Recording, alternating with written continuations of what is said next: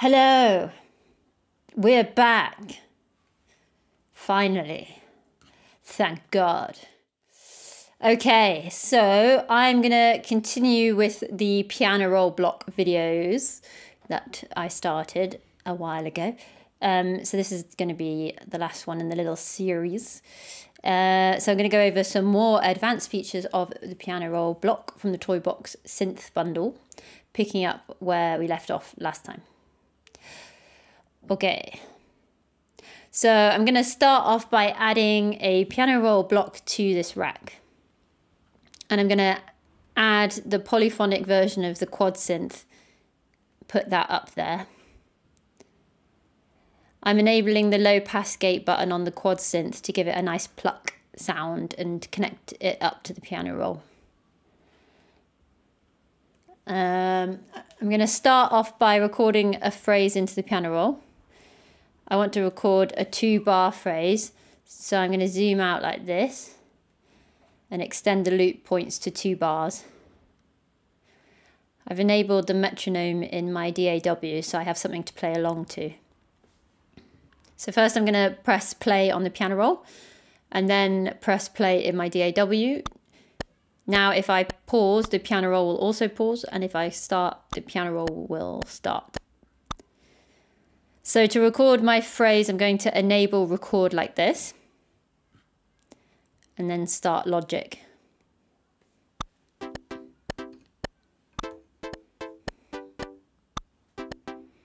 And there is my recorded phrase. So first thing I'm going to do is quantize the notes using the quantize knob to snap the positions of the notes to the grid. These are 2 buttons next to the quantize control. The first one is length quantize. When I click on this, you can see that now not only are the positions of the notes being quantized to the grid, but also the length of the notes are also quantized. The button below that is the post quantize button. When this button is disabled, the quantize function is applied before the other effects. For example, you can see that even though the notes are quantized, if I change the stretch control, the resulting note positions will not be snapped to the grid.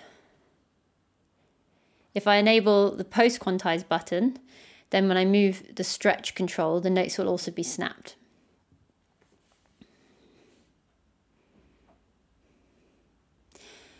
So I'm going to make some copies of the pattern by first making sure no notes are selected, clicking copy, and then going to the other patterns and clicking paste like this.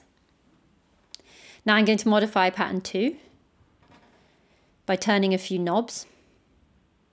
I'm going to enable a scale, set it to a minor scale. Now I can apply the effect of the knobs permanently by clicking the print effects button. And then I can go to the next pattern, make some changes, set the scale again, and print the result permanently. Now I've got 3 different patterns. I'm going to switch between them using MIDI notes. To do that, I'm going to connect the pitch port of the note in block to the pattern port. I need to set the starting note of the range of notes that I want to switch patterns with. I can do that from the options page. This control up here specifies the starting note for pattern selecting using MIDI and when sending pitch values to the pattern port. I'm going to set it to C3.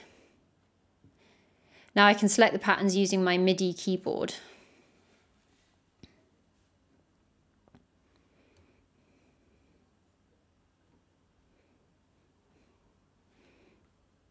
Over here is a color selector.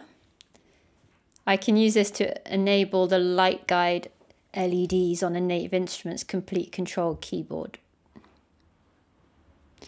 When set, you can see the keys light up showing the range of trigger notes, and it also shows which pattern is currently selected on the lights on the keyboard. The next control on this options page is the start quantize setting. I can use this to have the piano roll wait until the beginning of the next bar before it plays or changes pattern.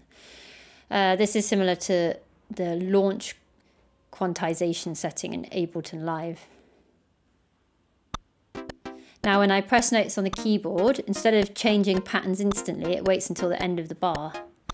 This is useful when performing live with the block to keep everything in time and locked to the grid. If I want to start and stop the sequences from my MIDI keyboard, I can connect the gate port on the note in block to the play port like this. Now when I press a key, the sequence starts, and when I release the key, the sequence stops. I can select how the patterns are triggered using the play mode setting here. It's currently set to loop.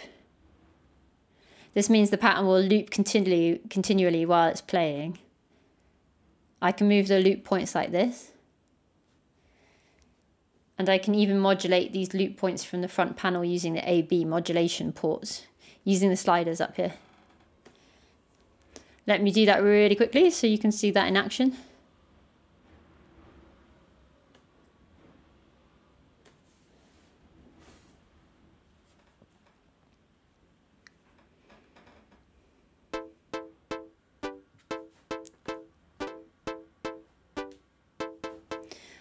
Okay, so back to the play modes.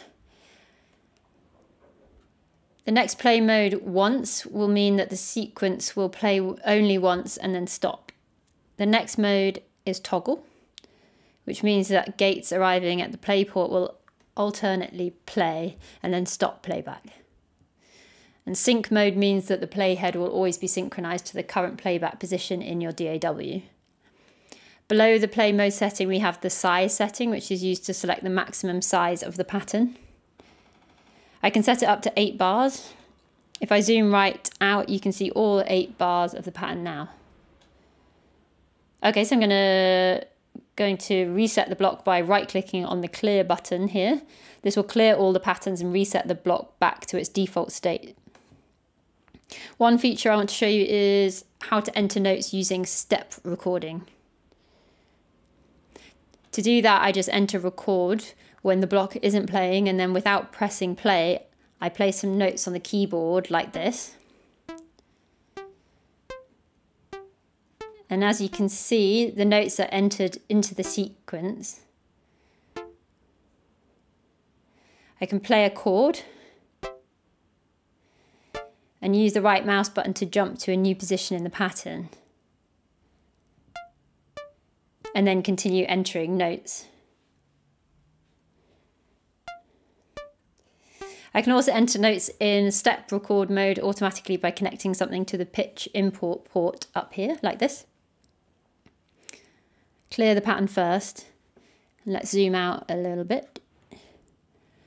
Now I can connect the modulation wheel port on the MIDI note in block, press record, and move the modulation wheel. I can use the ports in this second column to connect all kinds of signals to record patterns of notes into the piano roll. I can control the recording position using the record position port.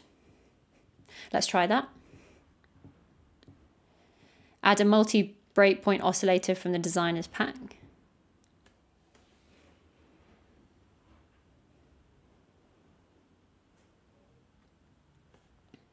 I need to turn off mirroring, and I also need to switch off the analog modeling of the block because I don't need that. Set the sync mode to free and slow down the speed of the oscillator. Now connect the unidirectional output of the oscillator to the record position port. Now you can see the record position is moving independently of the playback position. And if I add a couple of LFOs and connect these to the pitch and gate input ports, I can record into the pattern using values from the LFOs.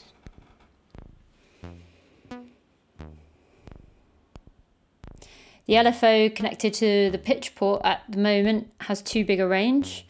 I can reduce its range by passing it through the bento control voltage processor first.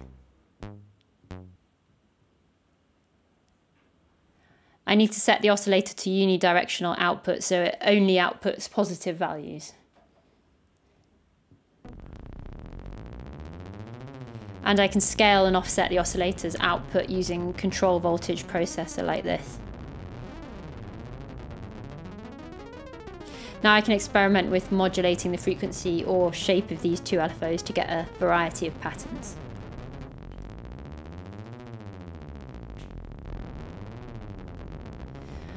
Okay, so that's a quick look at some of the more advanced ways that you can use a piano roll block. I hope that was useful, and have fun experimenting.